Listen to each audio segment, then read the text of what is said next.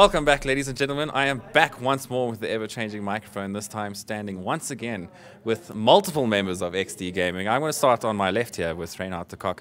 In Game 1, you've just fought the upper bracket final against Pulse Reborn, winning it 2-0. How does it feel when a team bans out all of your favorite heroes? Sort of feels good.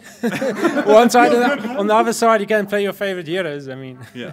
So there's that. Yeah. Well, from the looks of it, you seem to have quite a lot of fun in that Bloodseeker, and in general, tend to change up your playstyle from what we've generally seen, ganking the mid lane and ganking all over show really early, where you generally are expected to sort of just sit in that safe lane and farm. Is that something that you've been trying to improve on and sort of switching up playstyles depending on your hero? Yeah, the meta has become a lot more active, and you have to adapt to that as well. And we haven't really played Bloodseeker at all, and I don't think they expected it as well.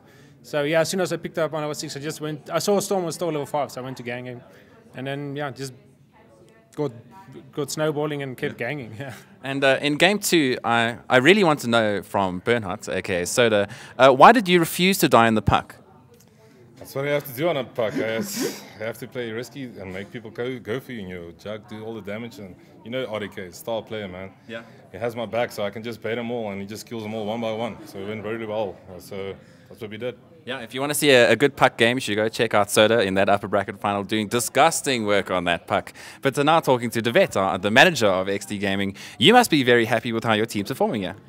I'm very happy from both the sides, of course, Dota and CS. Yeah. Extremely happy with the Dota guys making the grand final tomorrow. Pity it's so early, but 8 o'clock for everyone that's going to be tuning in and watching. Please come and support the guys. EXDEE, of course, a brand new organization, so to speak. A lot of old names from Dota and CS involved, but we're making a big splash, aren't we? Yes, you are. Now, to the two players, just before we leave you off, you've now in the grand final. Who would you like to face in that grand final? You've got some choices. You've got Reversal Esports currently facing out. You've got Pulse Reborn, and you've got Ventus. Bernard, let's start with you.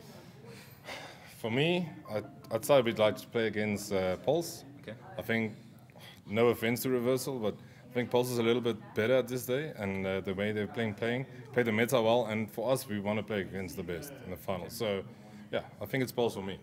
And Reinhard, who would you like to? I'm also going to say Pulse Reborn. They're definitely the biggest competition, I think, and I definitely think they're going to step up the game after tonight, and it's going to be an epic grand final.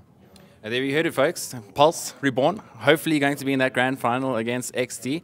But for now, they get to relax, and this is Richard with the ever-changing microphone, signing off.